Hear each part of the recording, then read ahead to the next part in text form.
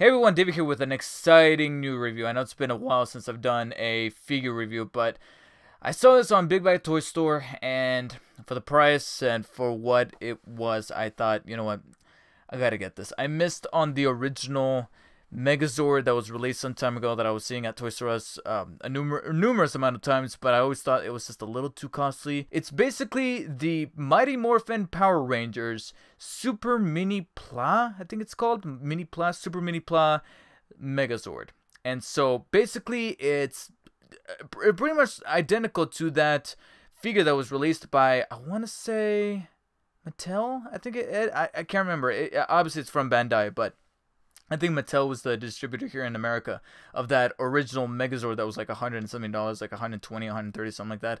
And it had all the original Megazords. And of course, right now there's actually a Japanese version going around. Unfortunately, that Japanese version ranges around $300, and that's primarily because it's being imported and also it has die-cast pieces in it. And so I'm like, nope, I'm settling with this little bad boy. Now, I just wanted to show off the box art real quick. Nothing really special. As you can see, it's imported. You got the Megazord, the little design right here of all the Zords combined to form the Megazord, as well as your beloved Mighty Morphin Power Rangers right here, along with this cool little coin here that shows all of the different animals. On the bottom here, I actually think it's kind of neat. You got some Japanese writing going on right there and another shot of the Megazord. But what's kind of cool is that they got that little badass look, side profile to the Rangers to make them seem much more badass and tough as nails than they originally were. Kind of how their marketing material was for the Mighty Morphin Power Rangers movie. Anyways, on the side, once again, the Zord right there, and then you got all the little individual Zords right there. Once again, that little coin that I wish could have been thrown in as a nice little collectible, but oh well, I'll make do with what I got. As well as an image of the Zord, again, Japanese writing. And then right here, to show off a little added bonus, is once again the Zord with the detachment of the actual sword that comes from the Mastodon, as well as the Mastodon shield. And then over here, a different assortment of the Zords, where you got that little different I don't want to say portable, but mobile mode, where they're kind of like traversing over terrain almost like as a tank. I guess you could call it tank mode, but I digress. Funny enough though, all these cool nifty little Japanese design to the box, yet completely blank here on the back. So I thought that was kind of funny, because it kind of, the box, the actual way that the box is designed, it resembles that of a board game type of box. So I was like, okay, I was hoping something a little bit more collectible-ish. Here's the catch, however. I opened this bad boy already, and as I slid off the lid, I noticed a little something. The manual just fell out.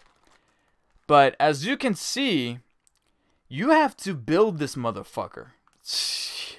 I was not expecting this. This is my first figure from this company. Not Bandai, but Minipla, Super Minipla, whatever it's called. This string of figures that they got going.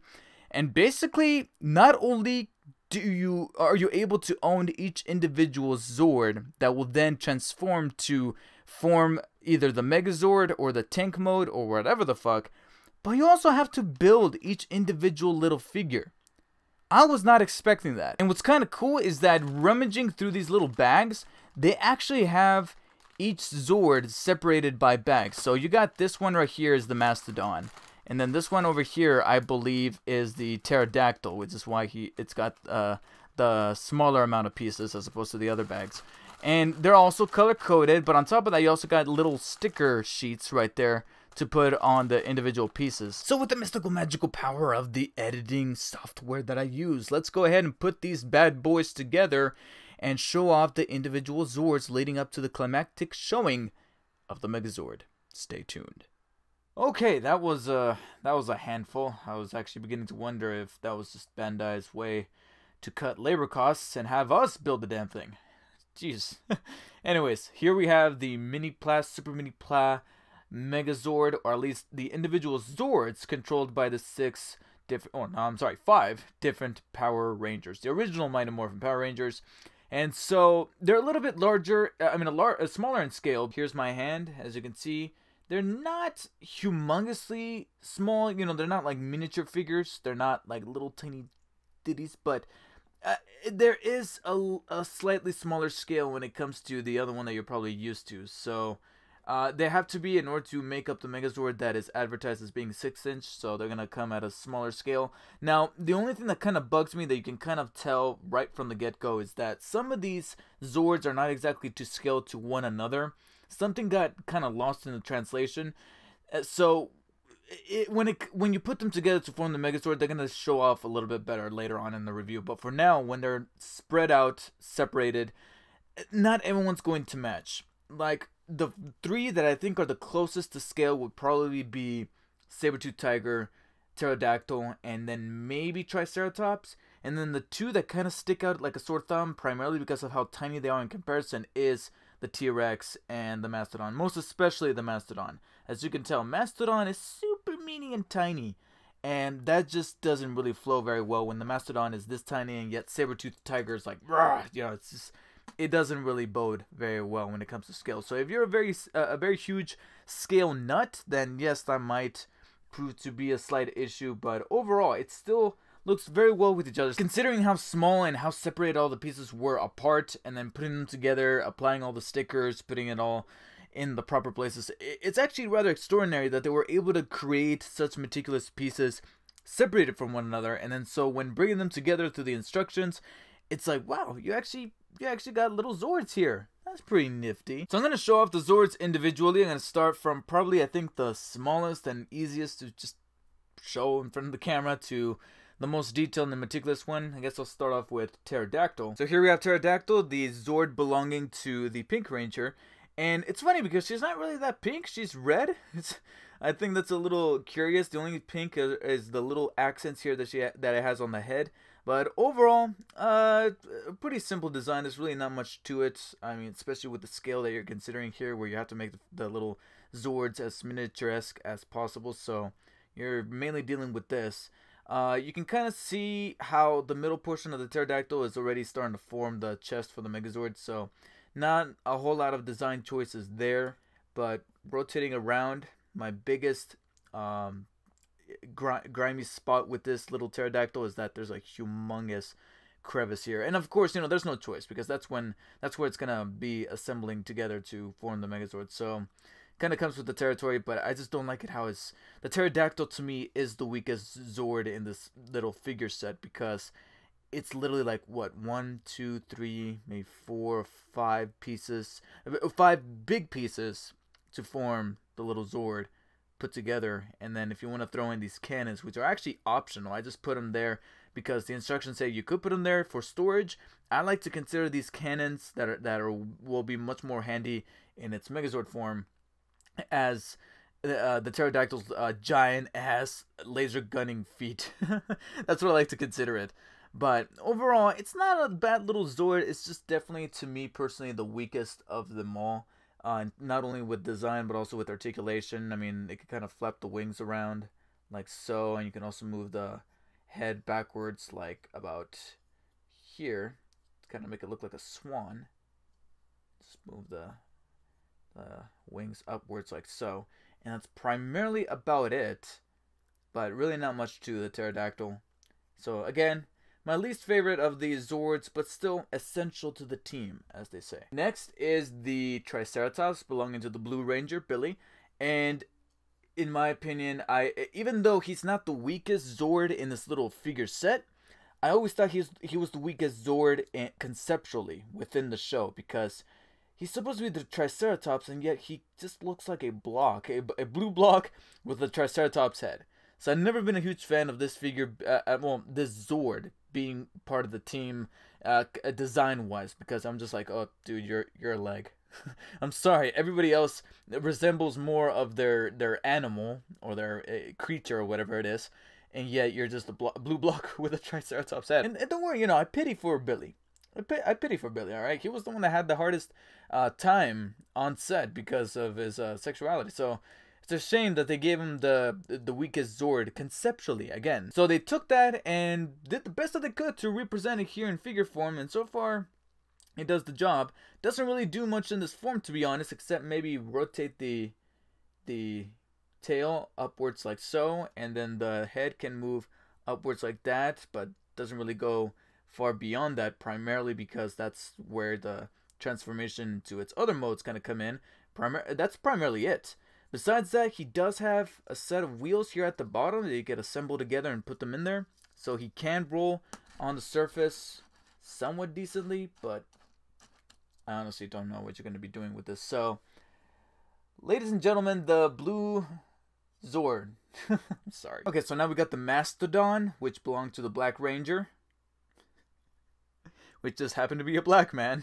There was no level of sensitivity back in the good old early 90s. Anyways, this is the Mastodon, and it's funny because I was mentioning how at the beginning of the review, these figures are not particularly to scale, especially the Mastodon, because of how tiny he is compared to Saber-Tooth Tiger over here, or even the T-Rex.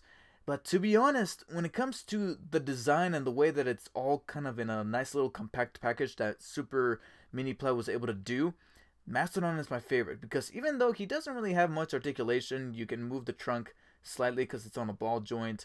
The tusks can kind of rotate outwards like that, so you can position them differently. Although that would look really, really weird because it kind of makes the Mastodon look like it's damaged. So definitely recommend not doing that. And then the feet don't really move except maybe rotating like so. But I mean, I don't know why you would really want to do that except to show them like tap dancing or something. But the reason why I like this little guy so much is because of that. He's so little, and yet there's like a level of cuteness to the way that these pieces came together and assembled, especially the way that these legs kind of form together and then spread apart to form the arms for the Megazord. I love it. There's something design-wise about this little, the black Mastodon Zord that really won my heart over. There's the Saber-Tooth Tiger, controlled by the Yellow Ranger, Kim, an Asian woman. Again, no subtlety. Anyways, I think on a figure level, not so much design-wise, but more as to how they feel like an actual figure, this would be my favorite. So it's kind of like a tie between the Mastodon, because of how cute and tiny it is, and then the Saber-Tooth Tiger, only because it feels like a legitimate figure, because not only is this probably the most to scale of the figures, of course, you know, Mastodon's a little bit like, ooh, why is he so tiny? But the Saber-Tooth Tiger is the one that actually has not only a level of functionality to it, but it also looks like a full-on figure. It doesn't feel like it's part of a set. It feels like something that could come packaged by itself, especially the way it feels and the way it's kind of put together and all the pieces kind of fleshed into place. It's a pretty good, nice little Zord. Articulation-wise, all of the legs can actually function on this little guy, or gal. At least, I'm assuming it is. Oh god, what is that? All of the legs on the Saber-Tooth Tiger, even the teeth, can actually move about, so that's interesting. The head can move upwards, but that's primarily because of the transformation later on, so it doesn't really count. Although it does have a secondary joint there at the top of the neck, so there is that to consider. And then the tail can actually move upwards and downwards, but again, that's primarily there for the transformation, so we'll focus on that later on. And it does come with articulation here in the back of the legs, so that's nifty. Not only can it move forwards for the transformation, but also backwards ever so slightly. So I'm like, okay, this is probably one of the few fully functioning Zords amongst this set. Not only that, but you also got some nifty little details. Like, for example, these wheels at the front, at the top of the front arms can actually rotate. Now, why in the hell are these tires able to rotate, but not these here in the back? I mean, this one is, sure, but not this one. They made me go ahead and make a fake-ass tire here in the back by putting stickers on it. Stickers which have come off. And I guess I'll use this opportunity to mention one of my biggest gripes with the figure are those stickers. The stickers are a little troublesome. Not completely, because ever so often there's that one sticker that flushes into place just so satisfyingly that it's like, oh, it like satisfies my OCD and it's perfect. But that's only half of the time. The other half of the time, there are some stickers that either I don't think should have been made. They either should have been just a paint job or should have just left well enough alone, or the stickers are just a fucking nightmare to put on. A good example is actually on both the Mastodon and the Triceratops. I don't know if you can really tell, but the eyes are actually a little off on both of these figures because they are a humongous bitch to put on. They're so tiny that again, I question why they were stickers in the first place. They should have just been painted onto the pieces. And B, they're just so tiny that trying to get the tiny little, the green eyes on the Mastodon head, those are stickers. And it took me forever to put on. But like I said, ever so often it would be that satisfying sticker. Right here on the side of the ears for the Mastodon. Those stickers to put on there. Those were great to put on because they fleshed right into place. They haven't come off. The residue has actually stuck. The adhesive has actually stuck to the piece. Hasn't damaged it so far. So it's kind of hit and miss when it came to the stickers. And then finally we got the Red Ranger's T-Rex. Again, a little iffy on the scale because I imagine this guy's just a little bit tinier. But then again, T-Rexes are not supposed to be that big. I mean, to a human they are big, but compared to other animals in the, well, animal and dinosaur kingdom, he wasn't exactly the biggest per se. He was just the one that just never gave up. So here we have the T-Rex. Again, considering that this is not only a model kit, but also a miniaturized version of the Megazord, you're not going to find a whole lot of impeccable detail. Looking at the head here, there's some gaps where you can kind of tell where the standard Megazord robot head is going to come in and the T-Rex head kind of ends. So, spoilers. The arms are super tiny, which comes with the territory of being a T-Rex, but they're also not very articulated. You just got one joint there, and that's primarily to move the arms out of the way when you transform it. Nothing really else except for maybe one joint right there in the waist, where he can turn like so that's pretty cool, and it's going to come very, very much in handy when you transform it into the Megazord.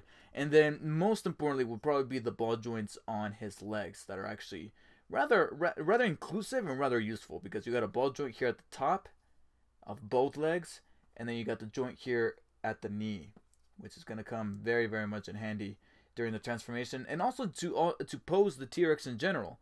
On top of that, you also got a ball joint where he's at the ankle where he's able to pivot left and right and up and down. So positioning the T-Rex is actually one of the easiest figures to kind of like function and to kind of move around and get him in a variety of poses. So with that said, let's go ahead and transform these bad boys and bad girls to the almighty Mighty Morphin Power Rangers Megazord. Now, I wasn't originally going to do this, to be completely and brutally honest. But it kind of happens already in the process of getting to the Megazord mode. So let's take these guys and put them together to form the tank mode. Because God Almighty, I have to be a proper reviewer and showcase every aspect of the thing that I'm reviewing. So we have to do the goddamn tank mode. First of all, there's 3 Zords in the set that are very, very easy to just transform right into where they need to be to form the tank mode. First, let's take Billy here. Simply just take the tail, fold it up like so, and just flush it with the rest of the figure. And then I already did this for reviewing purposes, but here in the back you're going to see this peg kind of protruding out. That's actually usually hidden away. When you put the figure together and you follow the instructions properly and all that, this peg is actually facing inwards. So you're going to have to reach in there, pull it out, fold out the peg, and then just flush this back in. It's actually a rather bit of a bitch to try to do that. So what I did is actually I separated these 2 pieces together, pulled that out with the space that I was given, and then just pop everything back into place. That's it for Triceratops. Moving on to Pterodactyl. Simply remove these cannons here, like so. Take the wings, fold them in, and that's it, for now at least. Then we take Saber-Tooth Tiger. Gonna move Mastodon here at the back. Saber-Tooth Tiger, take the front 2 arms, or paws, or whatever you prefer to call them at the time. Fold them outwards like it's ready to take off and fly. The instructions say to do this. Honestly, I don't think it really matters, but I'm just going to do it for formality's sake. But take the fangs and then flip them outwards like this. That way they can kind of, no, not that. They can kind of resemble the Triceratops a little bit more, I guess. Especially later on when they become the feet. Then, one of the more satisfying transformations, you take these back legs, flip them up, and just flush them in to the rest of the body. And that's when these wheels come in handy, because then these wheels can actually function. At least these right here. Not the fake ass wheels that they make me do over here. Which, by the way, this goes into my complaint where I said that some pieces just didn't, some pieces of stickers didn't need to be stickers. They needed to be painted pieces of the plastic. They made me take this like little strip of a black sticker and just put it right there to make it seem like the tire, and it already came off. I lost it, and to be quite frank, I don't give a shit, because I'm like, just make that a wheel. Anyways, take this one, fold it outwards, and as you can see, I think Saber-Tooth Tiger is the dude. And again, to reiterate, just like I did with Triceratops, this peg, oh my god, this peg is actually inside. It's a humongous, frustrating hassle to try to get it out of here. Jesus, I'm doing this is what Bandai is making me do. But you take this peg, you fold it out, and you press this back in. But to save time, I already did it ahead of time because it's terrible to do. And like I said, using a shortcut that could be considered frowned upon, I simply just took these two pieces, separated them to create a space, pull this out, and then just pop these two back into place where they were. And as you saw right there, just take the tail and then fold it forwards, and take that back joint, you press it upwards as long as that separate peg is facing outwards like so, and that one's ready. Alright, the next one is actually going to be the T-Rex, because I think it will be best suited if we do that one first. So basically, rather simple. I have to remember that I'm doing the tank mode first.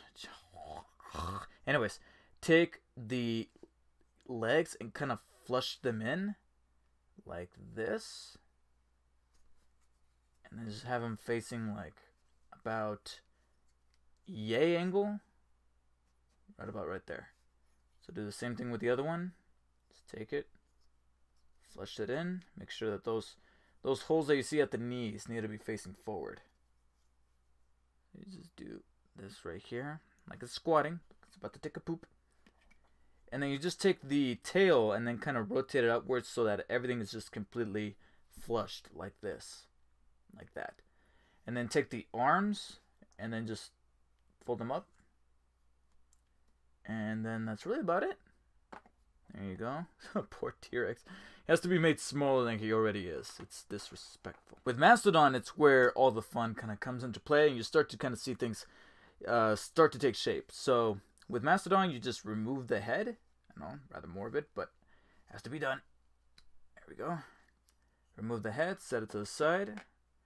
Then you take this guy, and this is where that transformation that's just so satisfying happens, pretty much. Basically, you take these back legs, you fold them upwards like this, and then just rotate everything out like that. And then you just take the two, rotate it outwards. They're on panels, and those panels are going to come apart like this. And then there you go. So now we take this guy, since we already have it in our hands here. We have two pegs right here. I'm going to take T-Rex, and on the back of T-Rex, he's got those two holes right there. So guess where this is going to go? Right here on the back, like this. And then we just take the two arms, or at least what are going to be arms. Have a hole right there, goes into that peg right there. Like that. Do the same thing over here. Oh, there we go. And then simply just make sure that this is all facing forwards like this. There you go. Like I said, I have to remind myself, we're doing the goddamn tank mode first. Goddamn. And I think we can actually take these panels and fold them outwards. At least for now. At least give them some dignity, right? So let's do that. Okay. Then we take these two cannons that we took off Pterodactyl. Got the peg right there. Goes into the Mastodon hands. Oh, feet at least right here. So the holes that are inside of his hands, or inside of his arms, or paws. Whatever the... Anyways. There you go. So I want to say we're about halfway there. Then comes, I think, one of the easiest things. Take Pterodactyl. It's got a piece right here that has two grooves, right about right there. Gonna flush rather well with those two tabs that are right there. So you just take it, flush it in. Sure it's lined up well. There you go. And she's done. Then you take basically these two that are going to be the legs later on, and you just take those pegs and put them into the knee holes. But basically just take them, put them into the knee holes like so. Ooh, knocked over Billy. Like that. Pop into place. She's set. Let me just take Billy, do the exact same thing. Like that. And then, Jesus Christ almighty. this thing. Alright.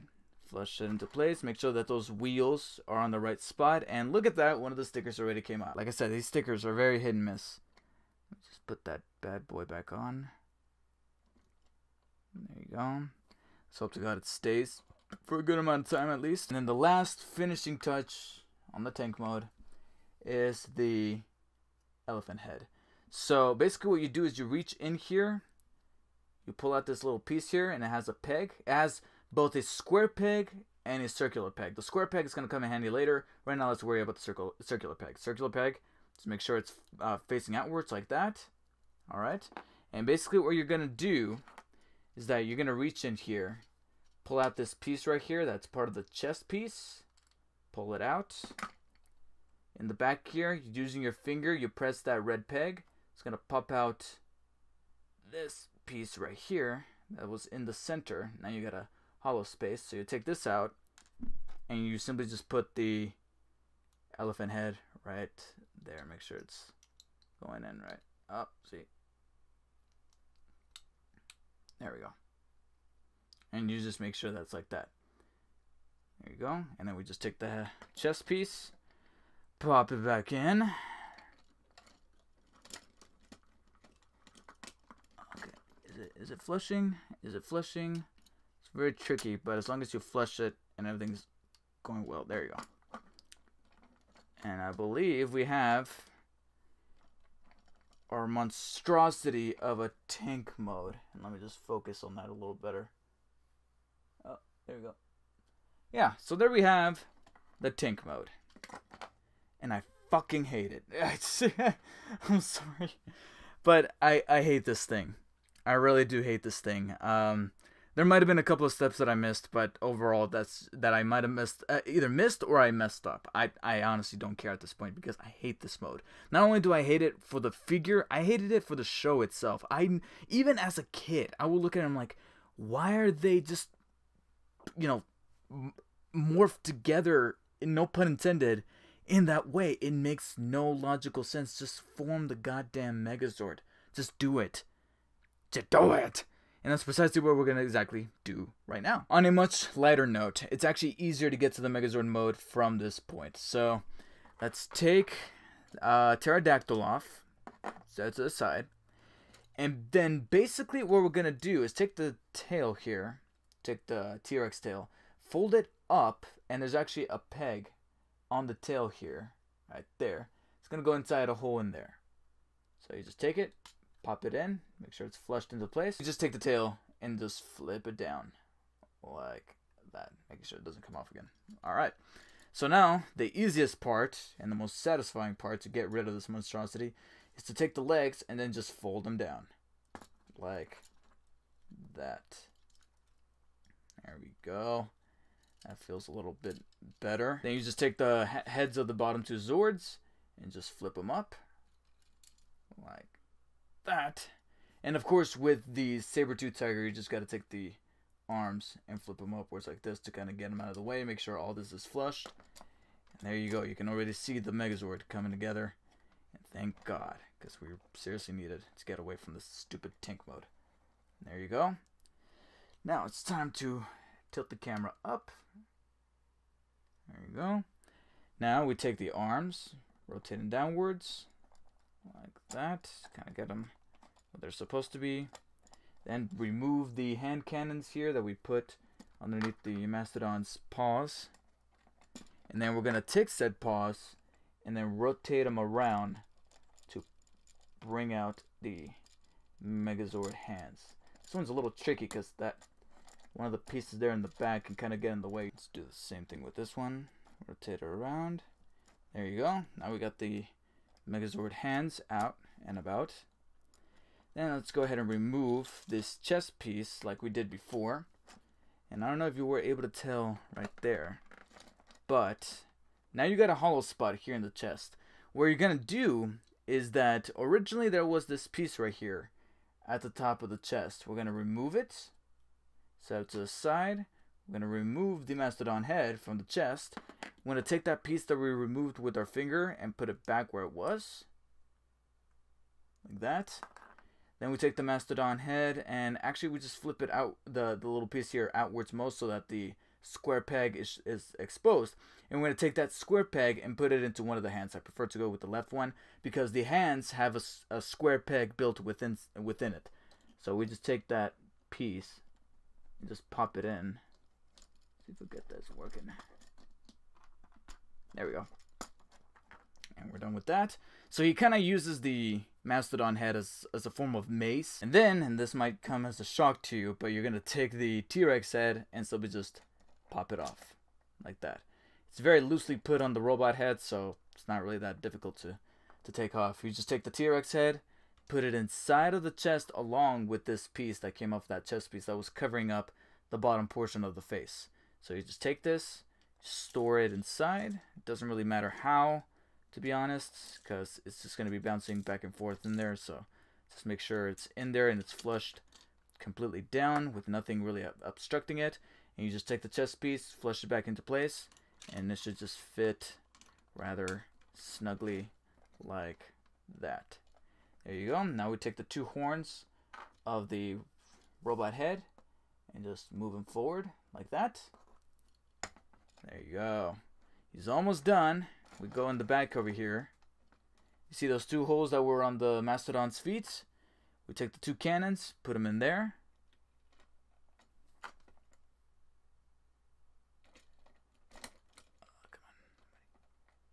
There you go. Rotate them forwards, and then the finishing touch, we take pterodactyl, fold out the wings, take the head, and there goes the sticker again. Take the head, flush it inside, press it inside, hide it away, take the wings, fold them back into place like they were, and then those two pegs right there, gonna go into two holes right here. And there we have Mighty Morphin Power Rangers miniature Megazord. Looking pretty badass, especially for the size and for the value. And of course he's not complete really until you give him his sword. Comes bundled in with the package. Slide it in right there. And there you go. Pretty cool. He measures at about 6 inches. He's got all the nifty little details that you would expect from the Megazord and more. And he comes with a basic functionality when it comes to articulation. You got the joints that there at the top of the arm. It could bend at the elbow and also rotate right there at the bicep, which is rather incredible because to put this joint together when you're putting the pieces together, it's rather slightly tumultuous and a pain in the ass, but it's worth it. When you see the work they get there, you're like, wow, this is how it's made. The hands can rotate 360 degrees. No articulated fingers, so that's a slight bummer. The head can rotate 360 degrees, but can't really move up and down, so there is that. There is that waist joint that I showed you earlier, but there is going to be some slight obstruction there. And then, of course, pretty much all of the joints that were in the knees and the legs of the T-Rex are shown off here, so that's pretty cool. Now, I want to see if maybe I could do this, although there might not be enough time because this really is another lingering functionality that is just terrible to really do on camera. But there is an extra point of articulation here in the ankle with this piece here. Basically what you do is you take off this piece like so, separate it from the leg, and then inside, I don't know if you could see it, in there is actually a ball joint that you can flip out and put inside right there, and you can actually give the feet here ball joints to be able to pivot up, down, left, and right. So that's pretty cool. Not gonna do it right now, only for time's sake, because I know it's gonna take forever to take out. I'm gonna need like not even the sword does a good job. I'm gonna have to like separate the pieces, take it out, and then put it back together. And I'm sorry, I just didn't plan ahead of time for that one, unfortunately. But still, it's cool that you're building a figure that has all this functionality and you don't even know it. And that's pretty cool. Again, it does have its fair share of issues when it comes to some of the stickers that either aren't necessary or just are a pain in the ass.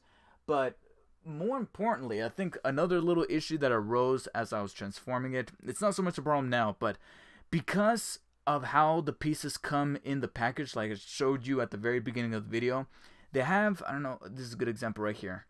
They have these pieces where they still have that piece that used to be attached to the tray, so that when you tear it away, it has this little like piece sticking out. I don't want to call it residue, but it kind of sort of is.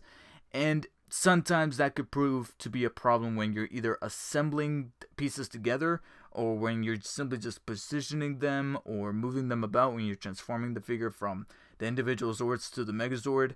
And that could be a problem, not only because it obstructs other pieces from flushing together, but also it can cause injuries, because I have had a fair share of puncture wounds here in my fingers from trying to transform this motherfucker. And that's because there were pieces here that were sticking out and were not only damaging me, but potentially damaging the figure. So I think you should tread carefully with that should you decide to purchase this figure and build it yourself, because you have to be very meticulous and very careful, especially with these things kind of sticking out.